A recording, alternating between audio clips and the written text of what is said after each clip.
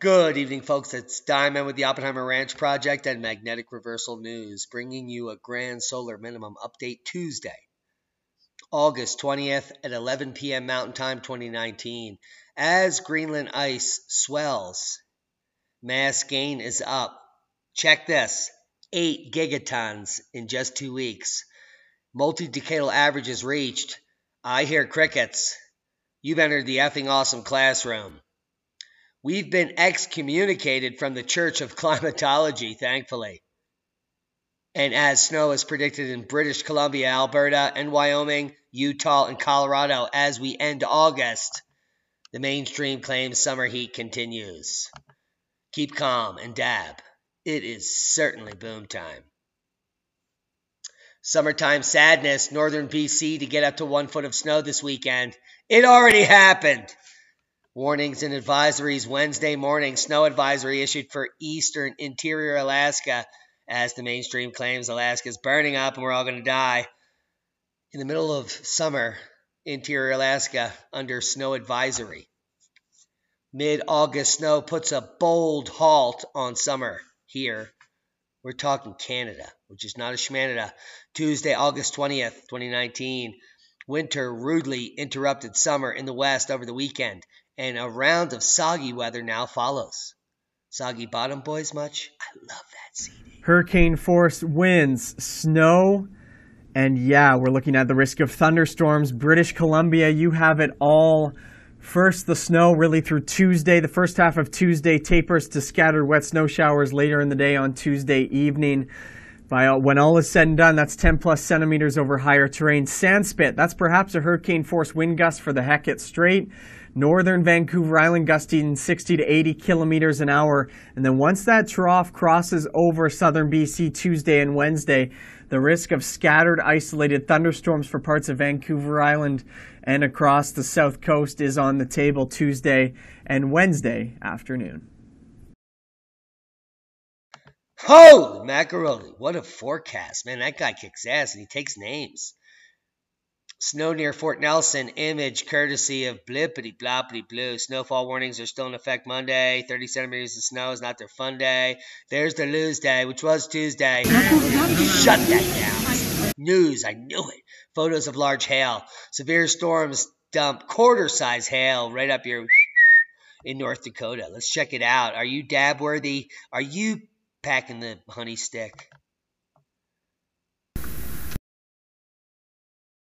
Hello everyone, we did get a report of some significant sized hail not far from Leeds, North Dakota. This happened at 11:15. Special thanks to Linda Hallisey for sending us these photos. Reportedly, the largest hailstones here were quarter size in diameter. This storm is now moving over the Church's Ferry area and over the Devil's Lake Basin as we speak. More pictures from Linda showing the duration was considerable, left quite a bit of the large hail as it worked its way through. Here is a look at that radar right now, and you can see the thunder and lightning working its way into the Devil's Lake.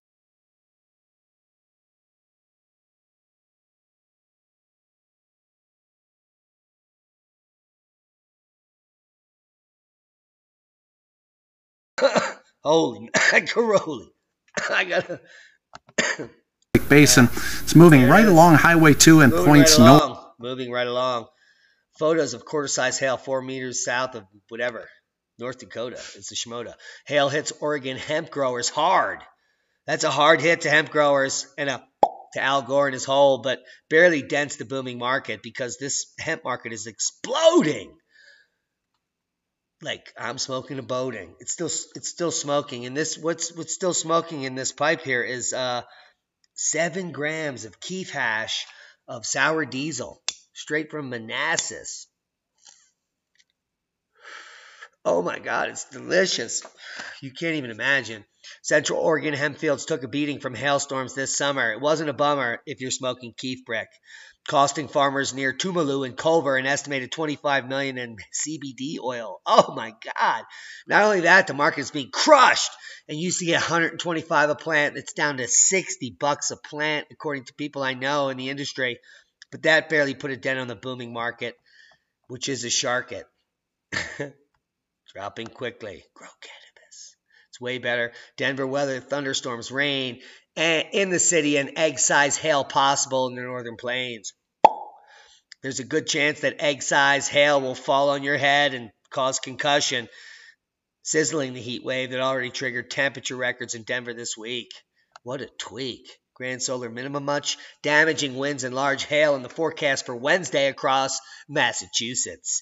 MASSACHUCHUSETTS. Yes. MISSIPPI much?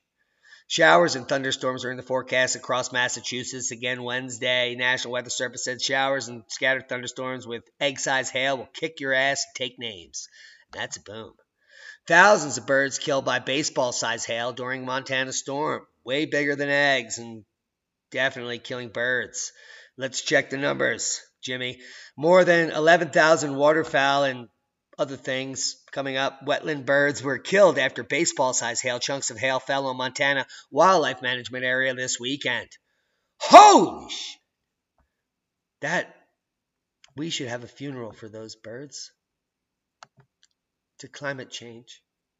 We should be retreating already from the coastline, scientists suggest, after finding warm waters below Greenland. Wait a minute. What the fuck are they talking about? Greenland is a continent. How do they find warm waters below a continent? Apparently EcoWatch doesn't even check its own titles because they don't even make sense. But according to EcoWatch, we're all burning up and the temperature is rising rapidly underneath of the continent of Greenland. But if we're actually talking about the surface of Greenland, ice is building rapidly. In fact, it has kicked up from losing 12 gigatons a day, according to alarmists, to almost gaining ice. Yeah, in the middle of August. It's nice. Not only that, the DMI already corrected this drop down as an anomaly on their equipment. But people don't care about facts. They just want to smoke the cracks. If all the ice in Antarctica were to melt, how much would global sea level rise? Well, according to the article I just erased, it was like 25 feet. But even if we melted the West Antarctic sheet, global sea level would only rise 3.2 meters. Yeah, that's like 17 feet. So come check the facts. All the links will be below to facts. Now, using the latest numbers from the 2013 IPCC chart report, the Cryosphere Watch page, and we'll link you to that. Or just right-click on this, actually. Do your own homework, an open link. Antarctica contains 58.3 meters of sea level equivalent, and Greenland has 7.3. That means if Greenland melts, sea levels may rise 20 feet. But that would take 100 to 1,000 years after the melt because we need thermal expansion. Yes. It's called physics, or actually thermodynamics, but I digress. Seismic update. One quake of note, 6.0 Solomon Islands. Here, of course, fearmongers will be talking about the New Madrid quake of 2.5. August 20th, 2019. It was a catastrophe. Steamboat Geyser ties historic yearly eruption record, which means nothing except that Yellowstone is definitely not ever going to erupt because it's outgassing. These frauds! I hear crickets. Worldwide volcano news update. Nothing of note. Normal activity. Check it out. Changes in the atmosphere, not sea ice loss, behind bizarre winter weather in the lower latitudes, study suggests. I mean, it's just like disinformation, and there's actually a published paper in nature.com about disinformation. Right here it is. Minimal influence of blippity-bloppity-blue Arctic ice and coincident blah, blah. It's all your fault, though. Yeah. UFOs are coming out of your black hole and altering galaxies forever. It's all very new science. Very new. What the fuck? Scientists are 99% sure that they just detected a black hole, which is undetectable, invisible, and eating a neutron star, which is impossible and doesn't exist. So they're 99% sure that they found a non-existent mathematical concept eating a non-existent mathematical concept. By the way, which all look exactly the same, like a donut sharding out of the hole. It's like a sharding donut hole. It's fundamental. We are 99% sure we have no idea what we're talking about. Oh my God. That's the state of the state of the state of the state. Why are we white screen? What's going on?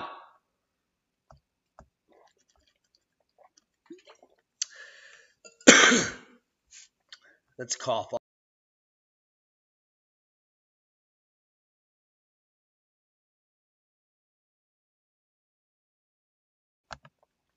Despite Elon Musk's alarmist tweet about an asteroid hitting Earth, NASA says there is no known threat. And this page just refuses to load, which is probably pretty important. We'll get to it. No, we won't. Now, despite Elon Musk's alarmist tweet, I missed it. Did you see it? I didn't. Now, according to Elon Musk, we're fluxed. And according to Diamond, he's right. But he's so uneducated, he doesn't understand that 99.9% of objects that fall to Earth are eliminated before they hit because of their electrical charge, especially big objects. Smaller objects hit the Earth because they're not. Anyway, Elon Musk, CEO of SpaceX and Tesla, tweeted that a big rock is going to hit Earth and that we are currently have no defense. He's right. He's right. He is correct. This page will not load.